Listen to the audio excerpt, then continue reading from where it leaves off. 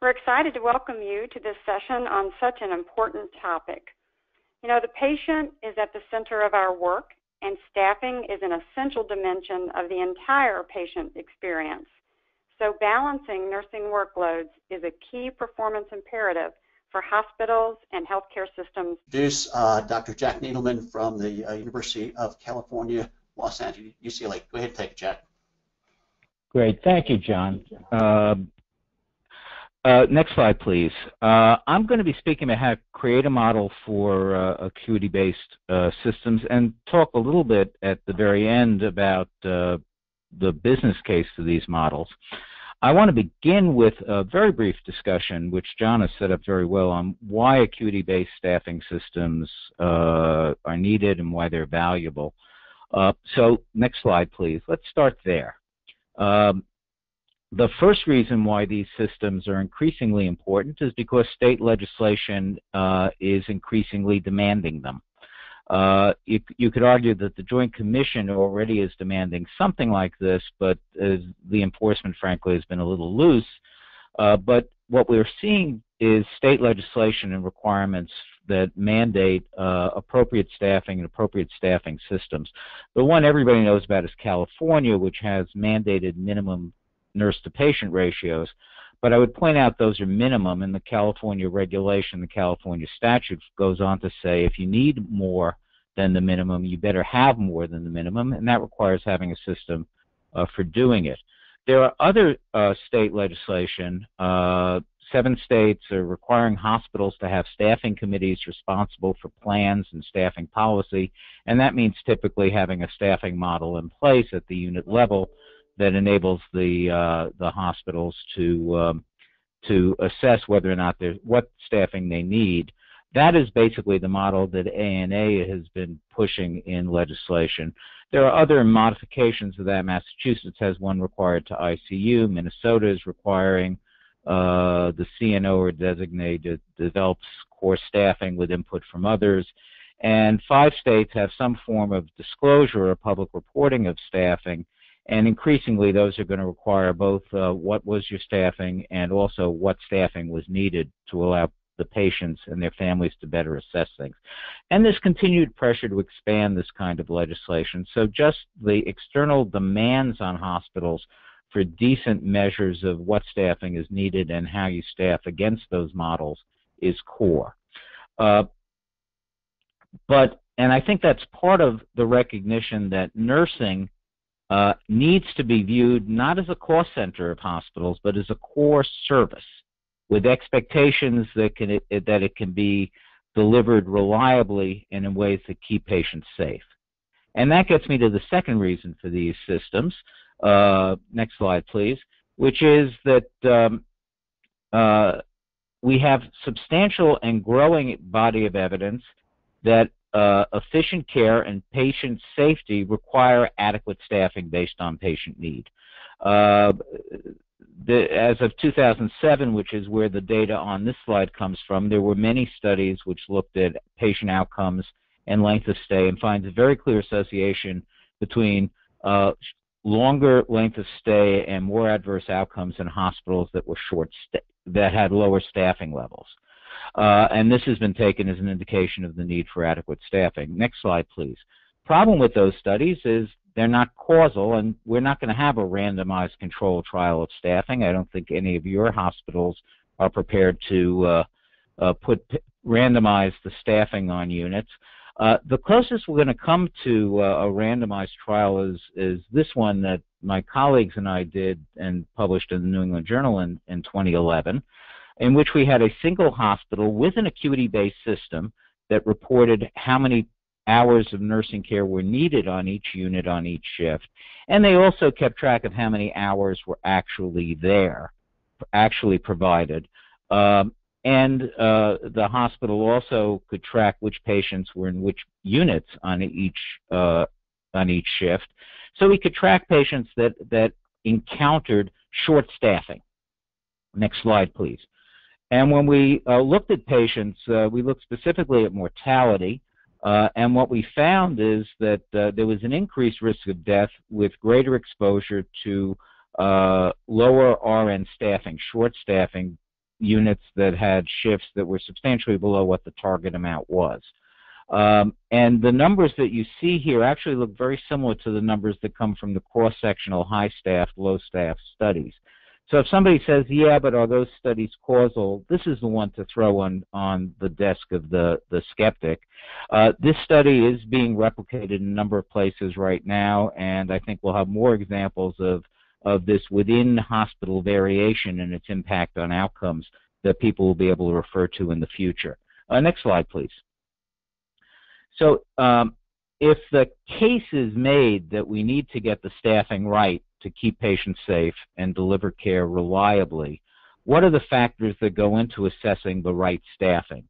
And as John alluded to, a patient is not a patient is not a patient, and a nurse is not a nurse is not a nurse, and frankly, the unit structure varies substantially and may influence staffing as well. So if you're looking at the factors that influence right staffing, whole series of patient characteristics, their nursing acuity, not their overall acuity, their nursing acuity, their ability to carry out the activities of daily living, their dementia state, their psychosocial needs, their emotional needs, and frankly the needs of their families and others who are involved in their care as well. Nurses also make a difference. The education of the nurse, the experience of the nurse can influence whether or not a nurse is a good match for a patient and how many patients that nurse should be taking on a given shift. And then a whole series of organizational and unit characteristics, including things like the physical layout of the unit. How far people have to go to get supplies, for example, will influence how much staffing is needed on a unit. So these are examples of the factors that have to be taken into account in an acuity system. Next slide, please.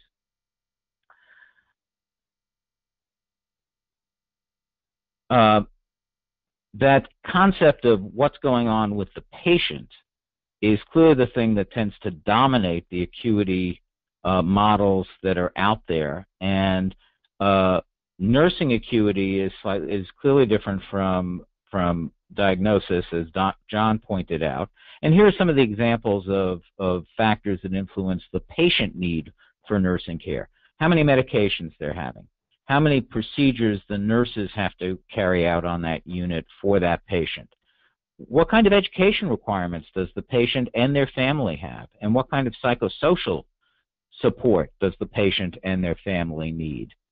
And one example of medications are the role of IV medications in particular, because of the complexity in getting them ready and the complexity of actually administering the drug. So these are examples of the factors that can influence the right staffing and that potentially go into having an acuity-based system that will let us measure the acuity of patients across a unit and determine what kinds of staffing are needed on that unit for that shift. Next slide, please. If you're trying to create such a system, then there are criteria for the system itself. And the first one I would argue is important is parsimony. Nurses have too much to do already, so systems which can minimize the demands on nurses to classify the patients or to assess the patients are clearly advantageous. So parsimony in a system is one of the key factors, and is a system that's going to be workable for us. There's also a need to base it in expert nurse judgment. Nurses understand the care processes better than anybody else.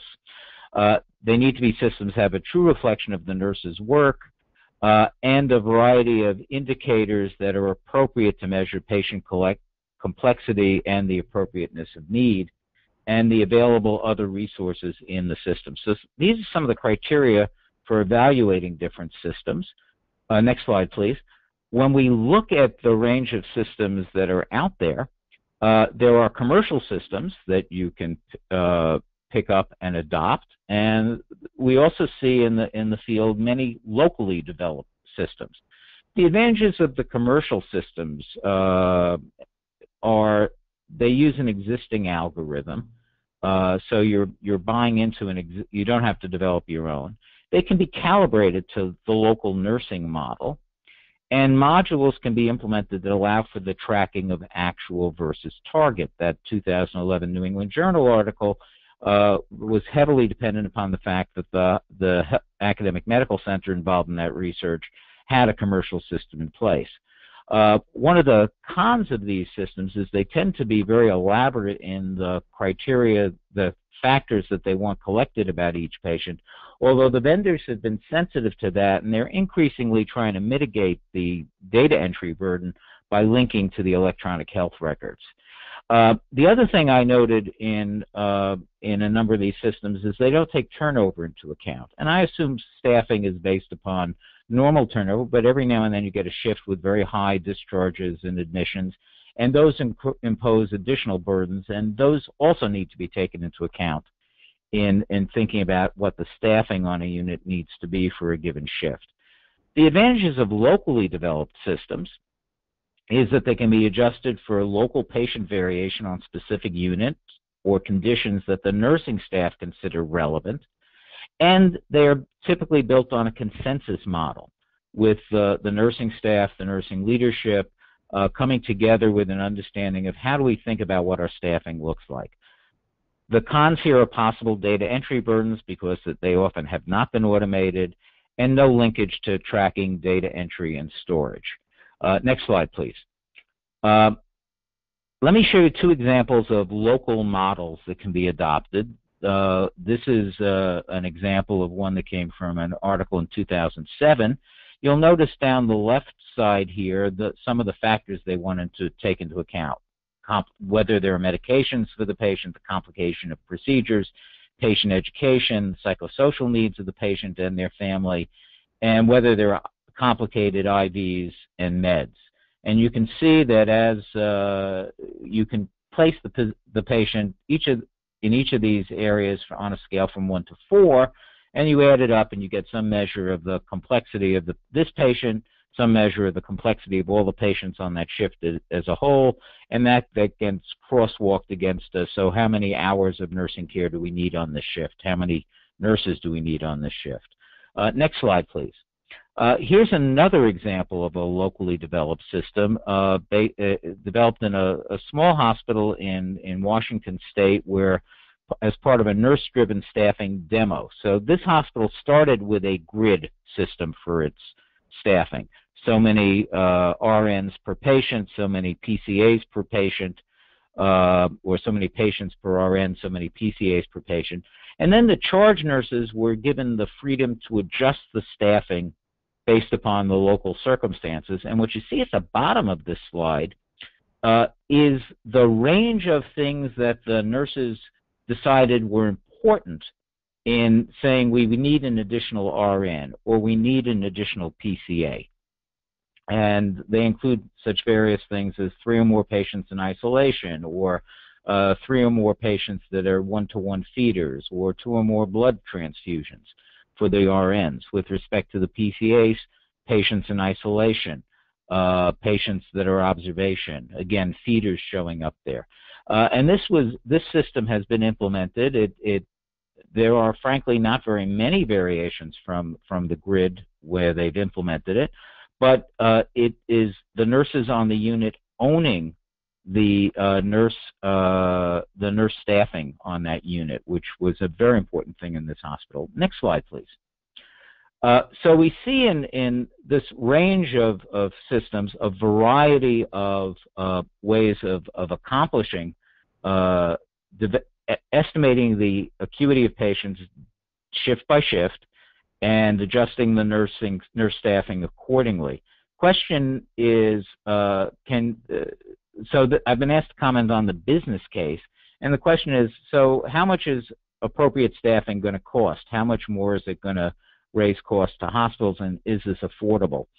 There are 4 published business case analyses that I've identified in the literature in one form or another that estimate the cost of raising nurse staffing to appropriate levels and offsetting those costs with a reduced length of stay and reduced adverse events. This comes from a study that Peter Bierhaus and I did in 2007, and you can see that bringing hospitals up to the top quartile in terms of staffing in our sample had a substantial impact on reducing length days and reducing adverse events and reducing deaths. Those deaths make it clear that the social case for raising nurse staffing to appropriate levels is clearly made. Those systems pay for themselves, taking into full social cost. Next slide, please. What we found, and what others who have done the business case analysis have found, is that they don't quite fully reimburse the hospital for the additional cost of nursing, but they come pretty close, 0.5% additional cost of nursing on average across our whole sample. These look like relatively modest numbers. And if you go to the vendors for the commercial acuity systems, they will haul out their unpublished studies that show additional aspects of the business case for these kinds of models. I would also note that all of the business cases to date do not fully take into account value-based payment. They don't take into account the penalties that hospitals have for lower HCAP scores, or for readmissions, or for hospital-acquired infections. And as we get more and more variables affecting the payment, the business case for bringing nursing up to the appropriate level, I think, is going to become stronger and stronger. Next slide, please. So my closing thoughts on this: other analyses, go talk to the acuity system vendors for additional analyses. The other thing is whether hospitals can retain savings depend on the payment models. And hospitals should want the most inclusive payment models they can get, per admission rather than charges, bundled payments and capitated payments rather than simple per admission charges. So, final closing thoughts. Nursing is a core service line of hospitals, not just a cost center, and should be assessed as a service line. Safe, reliable, effective nursing care depends on staffing at adequate levels, and we have systems, both commercial and locally developed, that can assure that more appropriate levels of staffing matched to patient acuity can be put in place.